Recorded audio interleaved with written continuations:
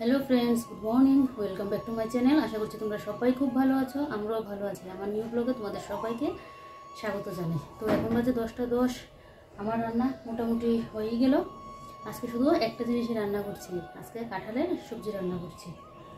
তো কাঁঠাল পরিষ্কার করলাম, ওগুলো সেদ্ধ বসালাম, আলু কেটে আলুগুলো ভাজলাম, শিমের বিচু কাল রাত্রিবেলায় ভিজিয়ে রেখে দিয়েছিলাম, ওগুলো পরিষ্কার করলাম।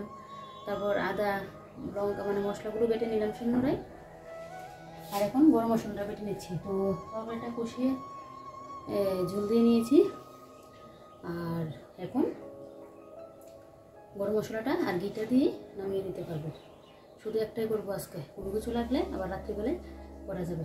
নিরামিষই করছি রান্নাটা আজকে, পেঁয়াজ রসুন দিয়ে করিনি। আর এখানে জানো তো, শিলনোড়াটা এখানে রাখাতে আমার এখন খুব সুবিধা হয়েছে। দাঁড়িয়ে দাঁড়িয়ে বাটতে পারি, দাঁড়িয়ে কাজ হলে আমার খুব ভালো লাগে। তো এখন বাটতেও খুব আমার ভালো লাগছে। আগে তো না হলে বসে বসে করতে লাগতো, বসে বসে হলে আমার যে কোনো কাজে অসুবিধা হয়। তো এদিকে রাখাতে এখন খুব সুবিধা হয়েছে। এখন মশলাটা করি, ঘি গরম মশলা দিয়ে নামিয়ে নেব। আর ভাত তো হয়েই গেছে। সকালবেলায় ব্লগটা শুরু করতাম প্রত্যেক দিন, আর সকাল সকাল অনেক দিন দেখবে সকালবেলায় শুরু করতে পারি, আজকেও পারলাম না। আর কাঁঠাল রান্না করলে না অনেকটা ঝামেলা থাকে, ওগুলো পরিষ্কার করে সেদ্ধ বসিয়ে অনেকটা কাজ থাকে কাঁঠাল রান্না করে। আর বাসন কোসনও কিন্তু ধোয়া হয়নি, বাসন কোসন এখন পরে রয়েছে, একটা বাসনও ধুইনি। তো পরে ওগুলো ধুয়ে নেব, এখন আগে মশলাটা করে নিই। তো চলো তোমরা সাথে থাকো, আশা করছি আজকের ব্লগটা তোমাদের ভালো লাগবে। এখন আমি গরম মশলাটা বেটে নিই।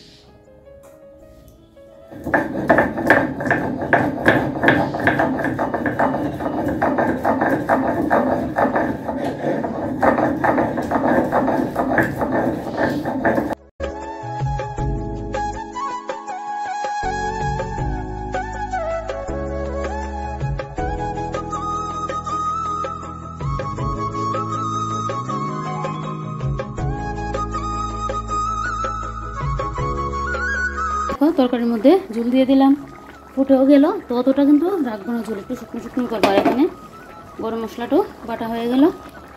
আর এখন লাগবে ঘিটা নামিয়ে নিই। কাঁঠালের মধ্যে ঘি গরম মশলা যদি না দেওয়া হয়, কাঁঠালের স্বাদ আসবে না।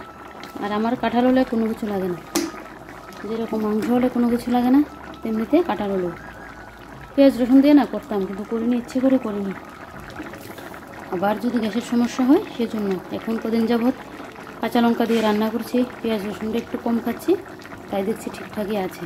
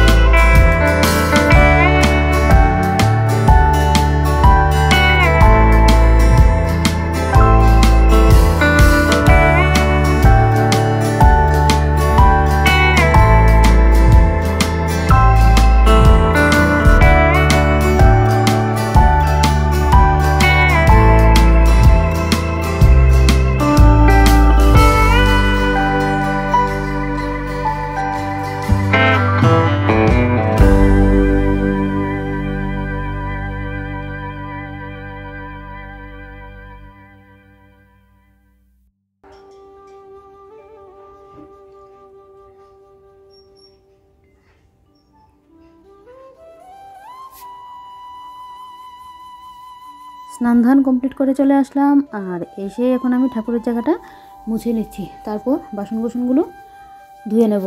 এই ঠাকুরের জায়গাটা না আমি এই কাপড়টা দিয়ে সবসময় মুছি। এমনিতেও ঘর মুছলেও এই জায়গাটা মানে ঠাকুরের জায়গাটা এই কাপড়টা দিয়ে আমি সবসময় মুছি। দেখো পুরো মোছা কমপ্লিট। আর এদিকে এখন আমি ঠাকুরের বাসনগুলো নিয়ে নিলাম। এখন ঠাকুরের বাসনগুলো মেজে ধুয়ে এনে তারপর পুজোটা দিতে বসবো। আর এদিকে দেখো এখানে আমি বসে পড়লাম বাসনগুলো মাজতে। আর এই ট্যাঙ্কিটার মধ্যেই না আমি ঠাকুরের থালা বাসনগুলো মাজি, আর ওইটা দিয়ে তো আমাদের স্নান করা হয়। তো এদিকে দেখো বাসনগুলো মেজে নিচ্ছি। বাসনগুলো মেজেই এখন পুজোটা দিয়ে নেব। তো চলো তোমরা সাথে থাকো, দেখতে থাকো ব্লগটা। আমি পুজোটা দিয়ে নিই, তারপর আবার তোমাদের সাথে কথা হচ্ছে। তোমরা সাথে থাকো, কোথাও যাবে না কিন্তু।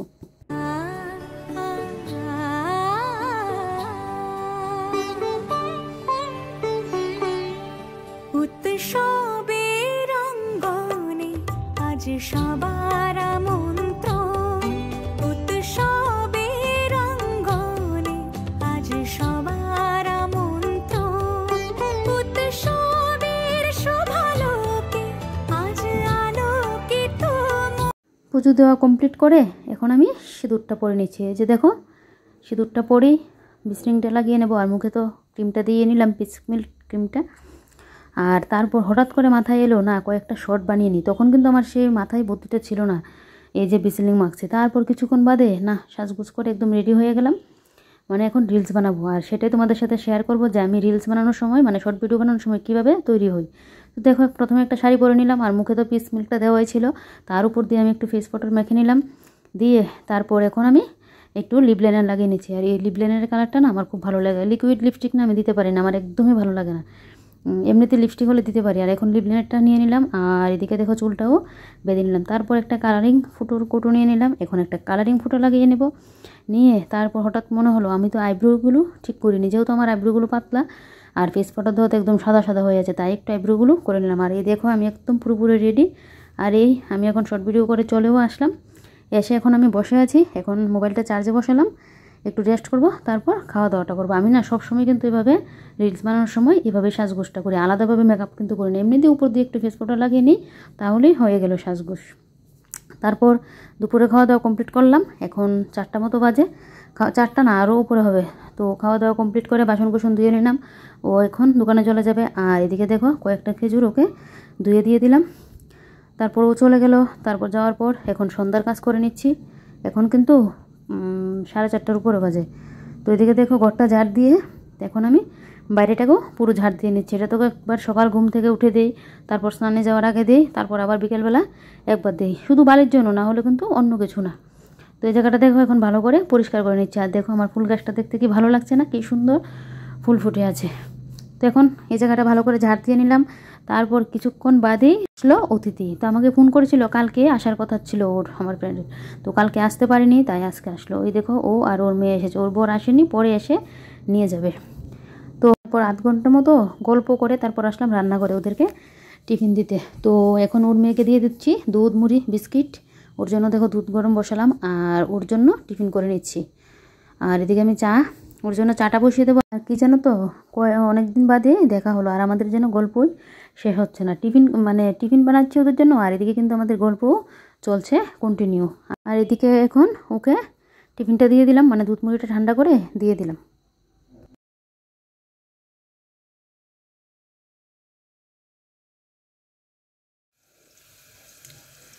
তো ফ্রেন্ডস এখন বাজে 8:34, আর আমি রান্না করে আমাদের রাতের ডিনারের আয়োজন করছি। আজকে আমাদের রাতের ডিনারে হচ্ছে রুটি আর আলু ভাজি। এই যে দেখো রুটি হচ্ছে, আর এখানে হচ্ছে এই আলু ভাজি। তো এটা দিয়ে আমাদের আজকে রাতের ডিনার হবে। তো রুটিটা করে নিয়েছি, আর এই জায়গাটা দেখো পরিষ্কারও করা হয়নি। এটা পরিষ্কার করবো আগে, রুটিগুলো করে নিই। আর এদিকে দেখো হটপটের মধ্যে রেখে দিচ্ছি। তো আলু ভাজিটা না এখন হালকা করে রেখে দেবো, পরে খাওয়ার সময় আবার একটু বেজে নেব। কারণ ওটা থেকে তো যেহেতু আমি সিরিয়াল দেখি, তাই রান্নার ভেজালটা করে নিচ্ছি। আর ওরা গেল এই 7টার দিকে গেল। তারপর বাসন কুসন ধুয়ে জল ধরিয়ে গেল, ওগুলো রেখে দিলাম সাজিয়ে। আর এখন শুধু রুটির বাসনগুলো রয়েছে, ওগুলো ধুবো। আগে এই জায়গাটা করে নিই, রুটিগুলো করে নিই, তারপরে যেহেতু 9টার থেকে আমার সিরিয়াল দেখবো, তাই এভাবে করে নিচ্ছি। আর রুটি করলে না দেখো পুরোটা কী হারে ইয়ে হয়, তবু ভালো। কারণ আগে তো আমি রুটি বেলনির মধ্যে বসে বসে রুটি করতাম, এটা থেকে আমার এই টাইলসের মধ্যে রুটি করেই অনেক ভালো। তো চলো আজকে ব্লগটা এখানে শেষ করে দিচ্ছি, কারণ অনেকটা মনে হচ্ছে বড় হয়ে যাবে। তো কাল একটি নিউ ব্লগে তোমাদের সাথে দেখা হচ্ছে। তোমরা সবাই ভালো থেকো, সুস্থ থেকো, এটাই প্রার্থনা করি। আর আমার আজকের ব্লগটা তোমাদের কীরকম লাগলো কমেন্ট করে বলবে। ভালো লাগলে একটা লাইক করে দেবে, শেয়ার করে দেবে। নতুন কেউ আমার চ্যানেলে এসে থাকলে আমার চ্যানেলটিকে সাবস্ক্রাইব করে দেবে, পাশে থাকা নোটিফিকেশন ক্লিক করে দিবে। চলো বাই বাই, গুড নাইট।